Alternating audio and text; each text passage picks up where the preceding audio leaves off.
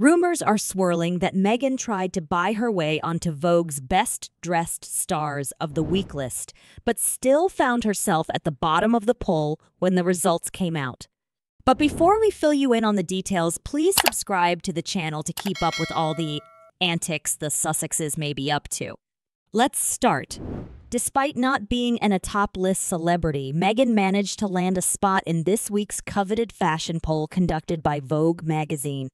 Speculation is rife that her entry was greased by none other than WME, who allegedly purchased her a spot, alongside other stars like Taylor Swift.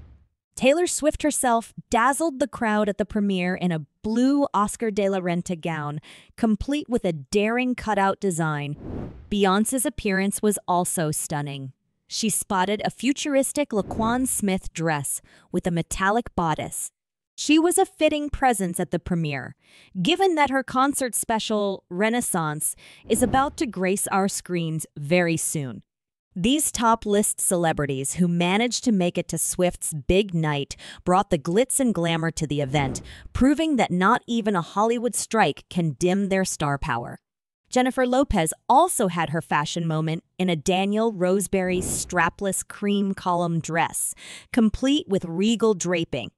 Of course, not all fashion moments are winners, and Meghan's escapade this week was a prime example.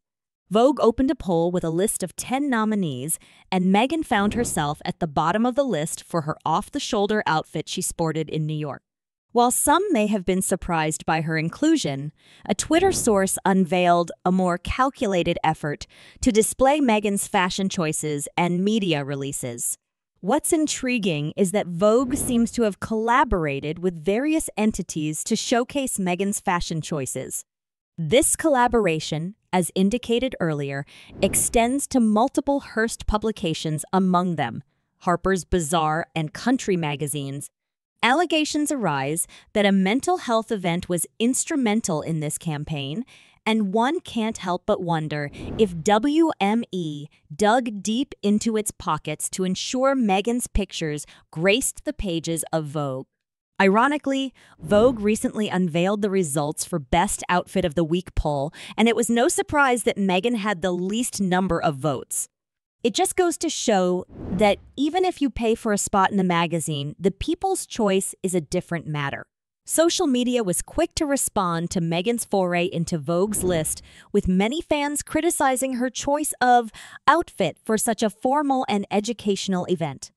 The verdict is clear, and it seems like people are not buying the act, highlighting the line between genuine style and orchestrated appearances. Please subscribe to the channel for more updates like this, turn on the bell, and thank you for watching.